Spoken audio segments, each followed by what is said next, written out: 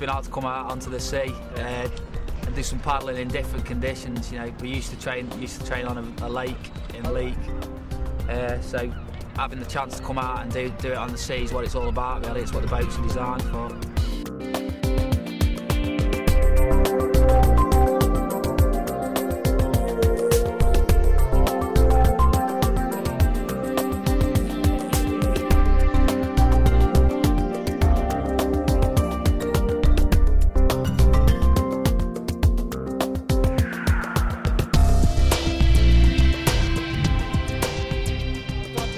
I'd done canoeing before when I was younger, and you know, you do when you're at school, but I didn't think I'd represent my country in a world sprint or any world event and come away with a medal.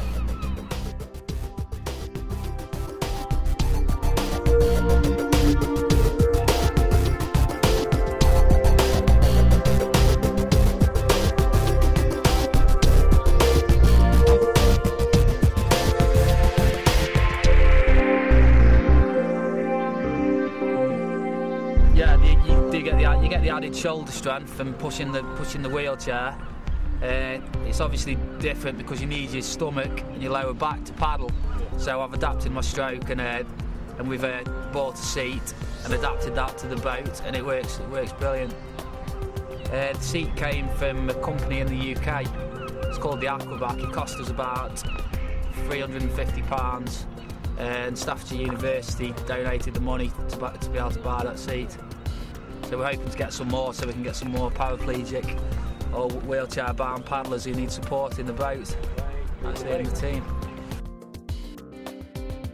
What we want is competition for places in the first crew, and we want second crews, and we want to be sending them to the big events. The big event next year is the World Cup in Rio in December '07. So we've got some time to get a crew together that's fast enough and get some money together to go as well.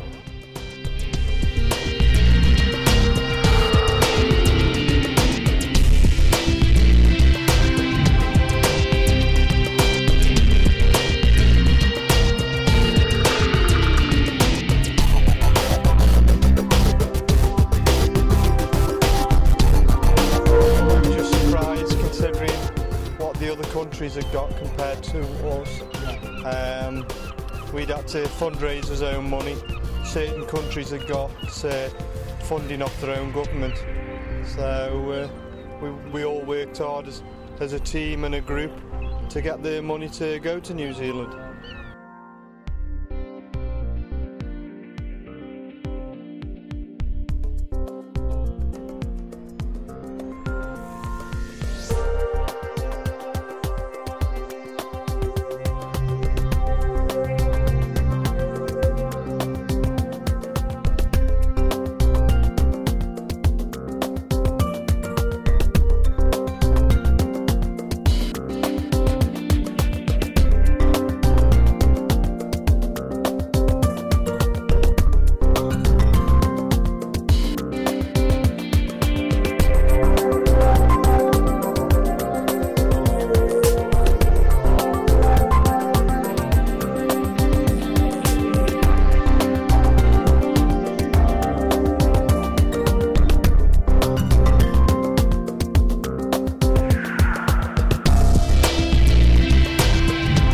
The thing about this is that this is a disability crew, and they've proved that they can capsize and right and empty and get back in and paddle off one of these boats, and they've proved that they can paddle it on reasonably rough sea.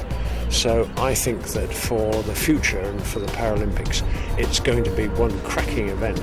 Terrific.